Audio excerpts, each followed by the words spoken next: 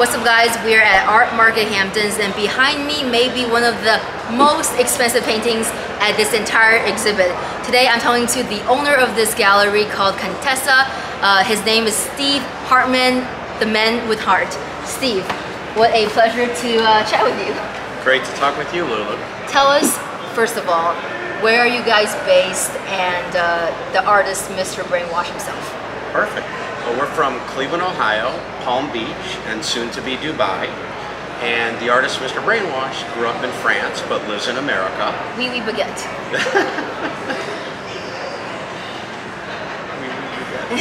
I don't know. Tell me more, please. Well, so Mr. Brainwash has done something that no one had thought about in art history. The whole history of the street art movement started out in the trains in New York with Warhol, Basquiat, Haring. And he decided to fabricate his own subway so that people could live with how street art was meant to be seen originally. So in this piece, he's incorporated all the first generation and second generation pop artists and street artists. And just for fun, if you look on the back of the train, you have the Mona Lisa riding the back of the train, incorporating all of the history of art.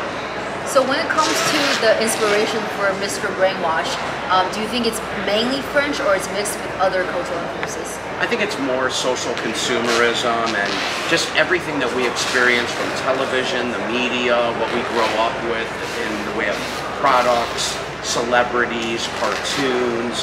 So it's very happy and it incorporates so much of history in general and consumerism. How many years have you been working with Mr. Brainwash? We've been working together for 8 years, and we gave him his first solo show at a major art fair at Art Miami, which made the cover of the Miami Herald and multiple television stations. And we've been working together ever since. That's amazing. I interned for Miami Herald actually my first year of college at U Miami. Wow. Yeah, that's guys, we didn't even know about this. So I wanted to know why is he called Mr. Brainwash? That's kind of like his pseudonym for art, just like Mark Twain and Charles Dickens. And has his prices always been sitting on the price of a house in middle range America, or was it like was in the beginning, like 8 years ago, it was like 40K? Yeah, it has definitely evolved, okay. And we're still very early in the growth of his market over time. So just like Banksy and Andy Warhol, Roy Lichtenstein, and other artists might have started at one level.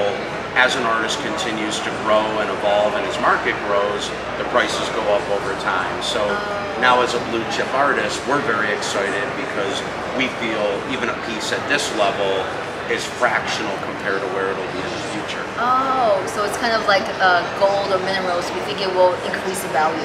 Right. We only buy art, things that we love and has resonance and meaning to us, you know, on a visual, a aesthetic, spiritual, color, you know, things that make you alive, things that make, you know, have meaning to you and get you all jazzed up.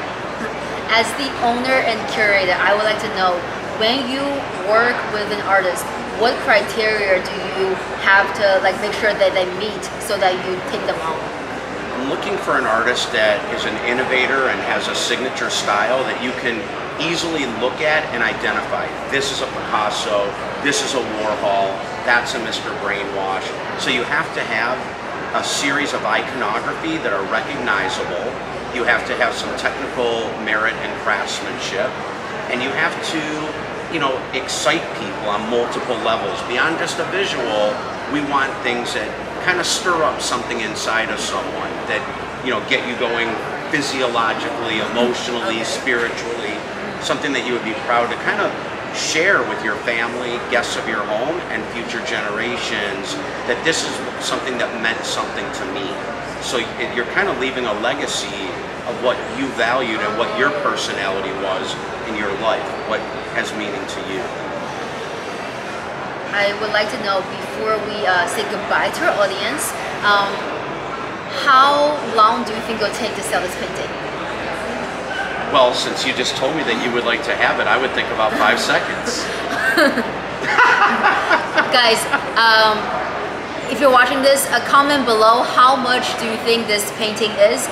And I will leave all the information of Mr. Steve Hartman and his gallery Contessa down below. Thank you very much to Marcelli for filming this, and we'll see you again tomorrow. Thanks everyone. Thank you, Lulu.